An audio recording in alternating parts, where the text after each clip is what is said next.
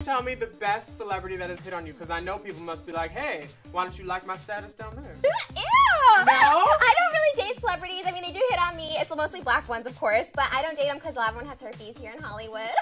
That's true. It's so true. I know. It's Do you have a gross. problem with that? Because if you do, you should probably leave this.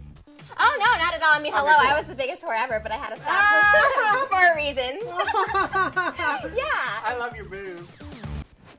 Wow, that was a lot, to say the least. And that isn't the only clip I've recently seen of Trisha being prejudiced against people of colour. And I will point out these are old clips, so take that for what you will.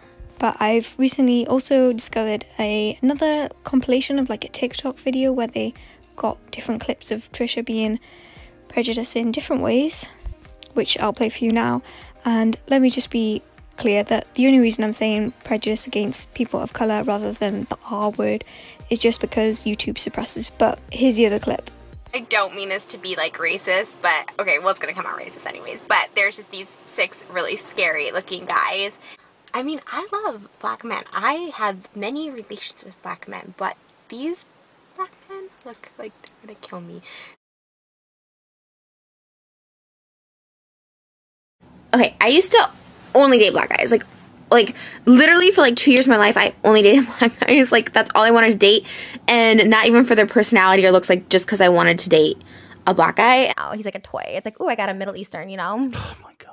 It's fun. I just thought it was like really cool. Because people think I fetishize Jewish people because I love Jewish men. Yeah, but I don't. Jewish You men. shouldn't say I'm obsessed. Because it's like I didn't really care about the personality. I didn't even really care if they were like good looking. You know what I mean? It's just like, I just want to date you because you're black and I'm white, and I think that'd be really hot. I think you just fetishize him. I always ask them that too. I'm like, I wonder if I just like the idea of you. You you're, like, say new. that to him? Yeah, like he's like, I don't know if it's like he's just different and new and like a toy. So I'm like, That's oh, this what is it fun. is. What kind of turned me off from the whole race is, and this is so bad, it's like one guy was, And literally the next day, an Israeli man shows up to my house with a gun and blaming all of Israel. But why don't you move? I had like whatever, like a couple like really bad relationships with bad dating times with 2 guys that just happened to be African American, which kind of like turned me off in general. But Annoying. Like, I'm so over Israelis and Jewish. I'm over it. Well, that was fast. So no more Jewish food reviews?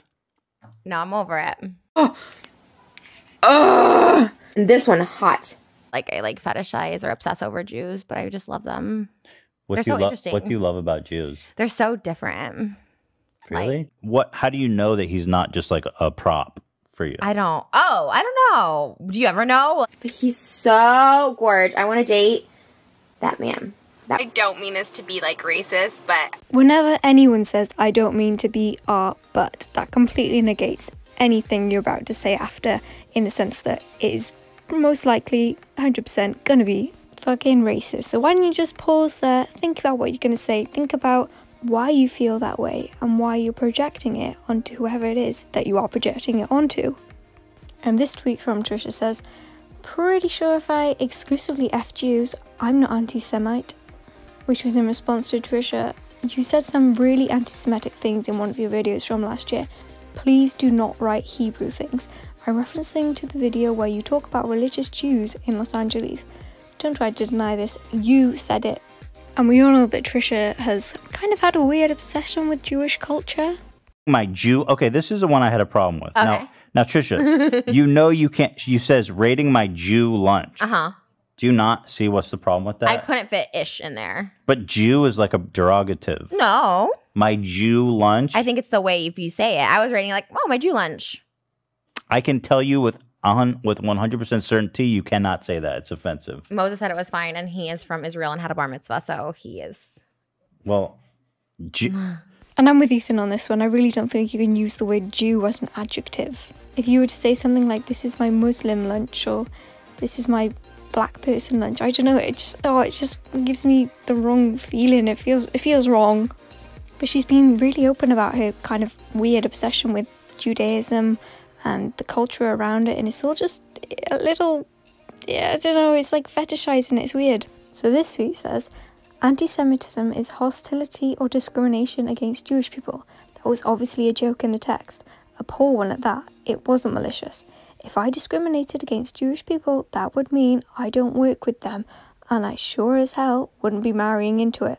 Which leads me into the next clip. I got Jewish on me every night, you know what I'm saying? Stop. Inseminated with Jewish. Stop. It's disgusting. I hope I'm pregnant. Anyways, Confident. I will say that the only thing funny about this is like Ethan's just absolute unfiltered just disgust and disdain for what he's hearing. I mean, his face is just like, oh fuck, not this again. And it is just weird the way she talks about Jewish culture like that. I don't know what it is, but it just gives me the heebie-jeebies. Okay, I used to only date black guys.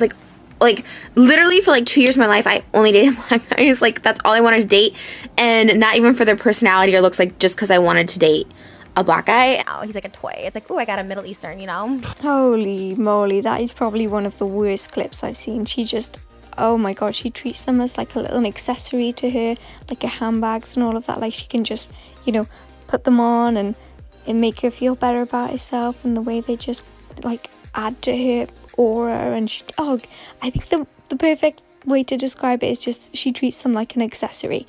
They are not part of her life, they are just additive to it. And she somehow manages to use these men as kind of just ways to make herself feel better about herself. I don't know what that says, but I don't know. I just thought it was like really cool. So, because people think I fetishize Jewish people because I love Jewish men. Yeah, but love you shouldn't say I'm obsessed. Because it's like I didn't really care about the personality. I didn't even really care if they were like good looking, you know what I mean? It's just like I just want to date you because you're black and I'm white, and I think that'd be really hot. To me, again, this is just the whole treating them as an accessory and not as a human being in their own rights.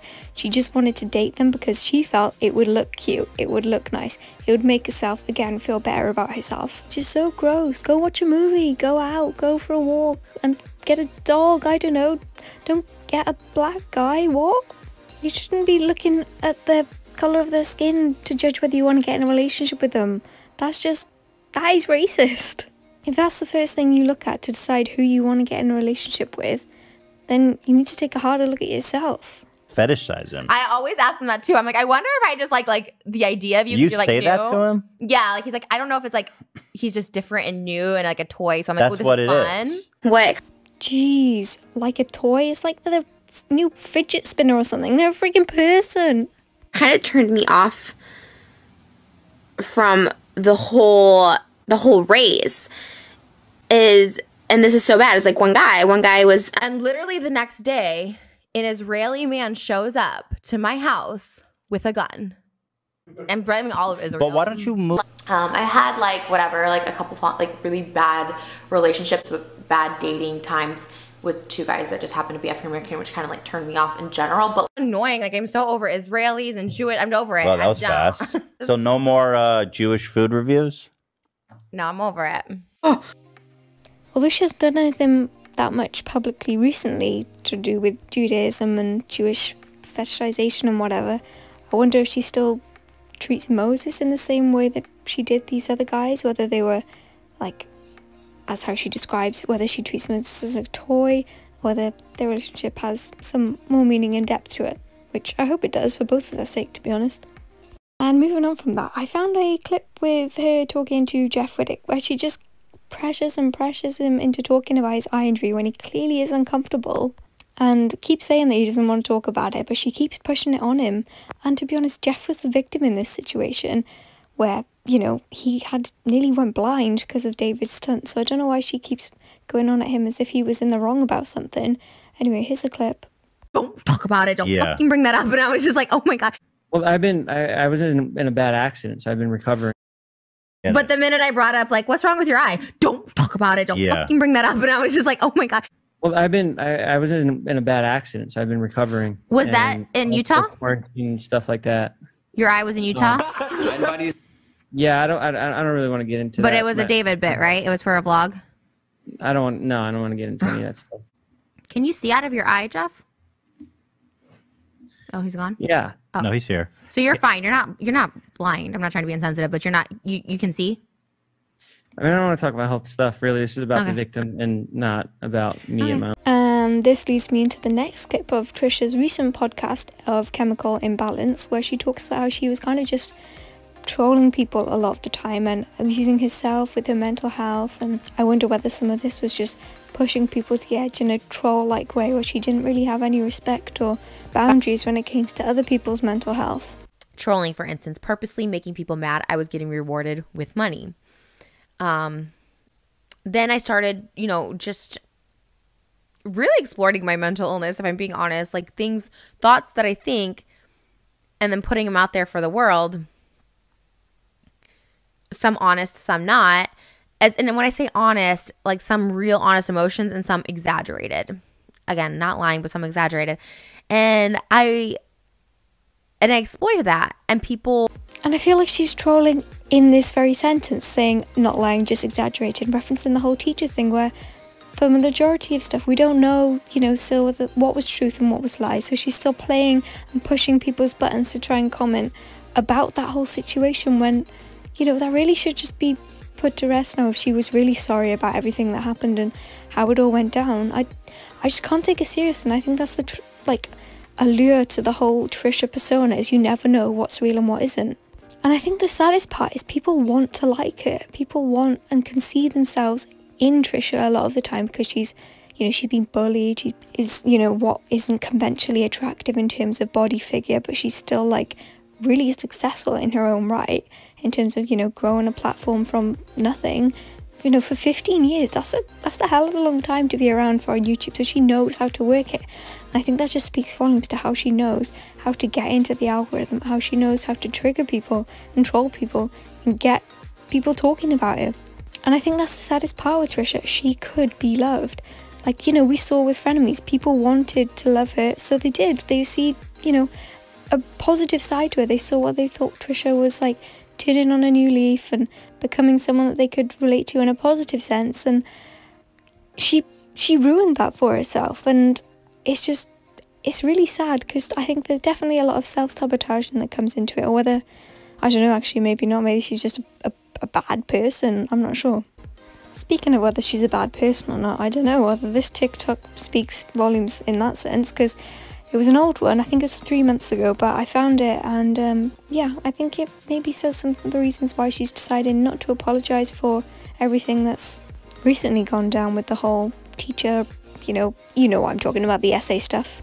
It's just never been my thing, not into it, so not approved by me. But that's all I have for this video. I don't know how much more of all this Trisha shit I can take. Anyway, thank you so much for watching. And thank you so much if you've liked and subscribed. And if you haven't, please consider. I would greatly appreciate it. And would love to see you around in my next video. Okay, thank you. Bye. Say what you want to say to me now.